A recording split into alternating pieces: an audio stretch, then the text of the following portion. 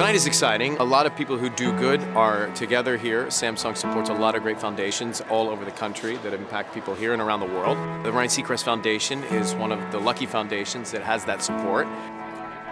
We've had the Ryan Seacrest Foundation for over a decade. We build television and radio studios in children's hospitals around the country. We have 10 of them now, and we're about to launch our 11th. There was a mom told me, she said, my son went through treatment, and at the end I said, we get to go to Disneyland if you finish your treatment.